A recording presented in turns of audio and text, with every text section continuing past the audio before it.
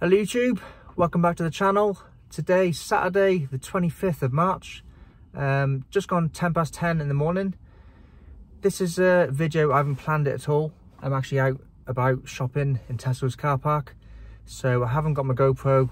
I've had to balance my phone on the dashboard and haven't really prepared what I'm going to say, but it's a Saturday, so what I did was my usual weigh-in this morning, but luckily I managed to get a body fat test in early this morning.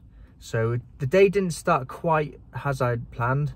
I was going to do a body fat test and then do an hour or so on the turbo trainer and then carry on my day. But I went to bed slightly later than what I wanted to. So I woke up slightly later than wanted to. And then I didn't really feel like doing the turbo trainer session this morning. My legs are a bit aching from the walk yesterday. So I didn't do the training session. I've had the morning off, but I have done my body fat test and good result. Surprised really, the result was better than what it was, or better than last time's result, which is obviously good, but it's also better than what I was expecting. So I'm going to talk today a little bit about the test and possibly why I've seen a bit of a difference. So, and also I didn't do the fitness session this morning because I've had a good week this week. I've had on my Garmin watch and on Strava, well, Garmin watch really, I'm ahead of my weekly goal for steps because I've done a lot of walking and running, so my steps is up. I've done my intensity goal, so the amount of minutes I wanted to do this week of exercise is up. So I haven't trained today. I won't probably not be able to train tomorrow, so that's the week, but I have completed my steps and intensity minutes for the week so far. Probably calories, it probably does average out over 3,500, so that's going to be £1 a week lost of body weight or body fat. So I didn't really need to train this morning. I just wanted to do it, but a day off is probably a good idea anyway. And actually, when I was walking in the house this morning, getting ready, my legs were a bit sore, so maybe it's a good sign that I should have a rest. So, yeah, just a bit of a car going past. So I did a body fat test. So I did all the things I should do. I didn't drink any alcohol within 24 hours. I haven't drunk any caffeine within 12 or actually 24 hours.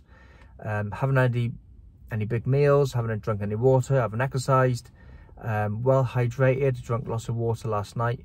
I woke up this morning and went to the toilet. I got dressed, I left my left sock on but my right sock off. I didn't touch any body parts. I lied down for a couple of minutes to let the body fluids settle down. I turned the machine on for a couple of minutes to let it warm up, make sure it's turned on properly, and then I did the body fat test. I made sure the stickers, the electrodes are stuck in the right place. I had a good read of the instruction book last night because I think a couple of videos ago I mentioned I was confused about a few figures, and I understand why. So I'll go into detail in a moment. But also it says when you stick the stickers on your hands, the one here is quite important. It should go in line with that knuckle there, but there. But the one which goes on your wrist, by the ulnar, that's more important. It needs to go in line with the bone and in line with the arm. And the one on the foot in line with the toe says it's not hugely important, but it needs to go in line with the second toe, half at the foot. But then the ones basically in between the ankle bones, that is important. And then you need to have the black lead on the elbow, wrist one and the ankle one, and then the red one goes on the hand and the foot one. So what I did this morning was I took my watch off. Now that won't make a difference with body weight, but it might make a difference with the body fat test result because electricity flows to your body, and it does say don't do the test if you've got a pacemaker, don't do the test if you're pregnant, you do it on the right side of the body so it doesn't go through the heart. But then also it says electrical appliances could interfere with it. So maybe an electric watch with GPS could affect the result. Maybe, I'm not sure. I weighed myself, not the lightest I've been in the last month, but a little bit lighter than last week. So whatever, I'm lighter than last week, so it's okay. I didn't train late at night last night. I didn't train early this morning, and I drank loads of water, so I'm not dehydrated or faking my result that way. It's just a normally hydrated day, so that's okay. So it's quite a fair test, really. So the results last week, I'm not sure exactly what I was, but I was 183 something pounds. Today I was 182.6, so about a pound in weight, total body weight less. Last week I was about 13% body fat. I've been about 12 to 13% the last couple of weeks, months. As the body weight goes down, the body fat changes a little bit. So the last couple of months my weight's been going up and down for a few pounds. So I was happy that my weight went down a pound, and also my body fat has gone from 13% to 9.9. I did the test about 5 or 6 times and it went 9.9, 10, 9.9, 10, 9.9, 10. Usually when you do the test 3 or 4 times, you get one which then goes down to 8 or 11. So I keep doing it again until I get a constant reading, a very similar reading.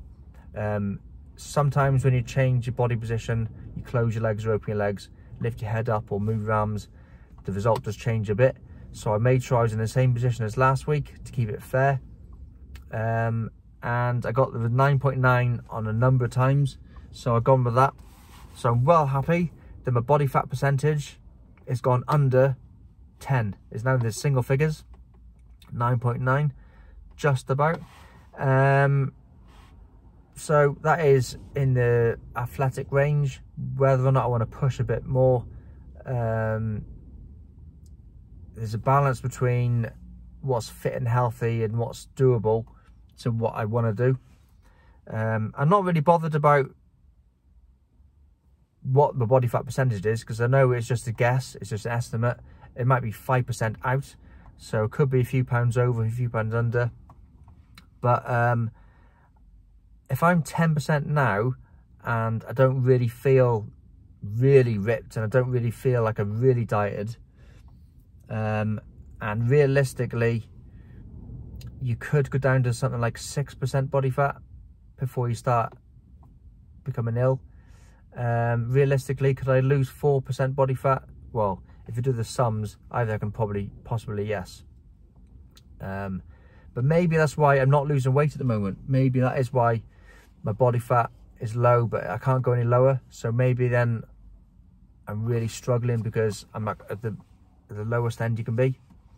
There was a thought I had last time I did the body fat test.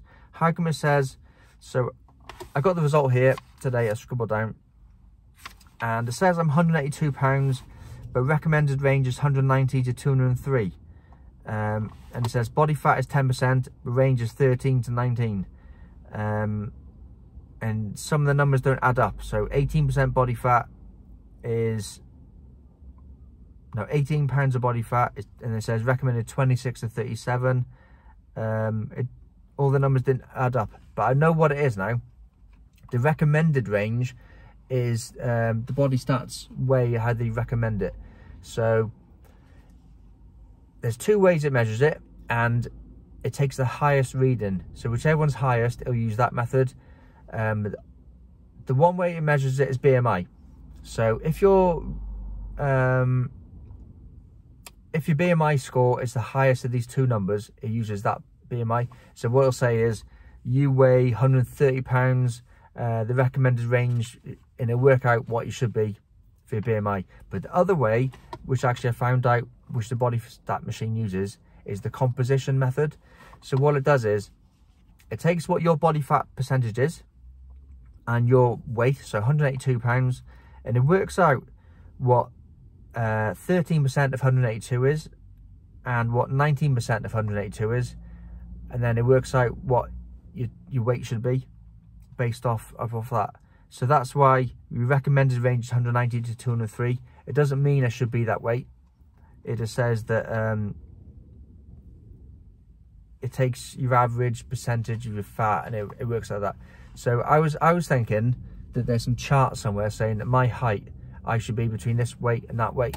It doesn't work like that. It's not. It's just, if I was going to stay at this percent body fat, what my weight should be. So it's okay. I know why now some of the figures don't add up. So if anyone looks at my result and goes, it says you're 182, but you recommended, if they zoomed in, you should be 190 to 203. No, that's just a composition method of working out. If my BMI, if I was really, really underweight and my BMI score was higher than my composition score, it would use that method and say that you should be between this weight and that weight. I think at the moment I'm 25 on the BMI score, so it would say I'm overweight, so you should lose weight or something. But obviously 10% body fat with a BMI of 25, nobody's going to tell me that I'm fat or overweight, because that's really good body composition score.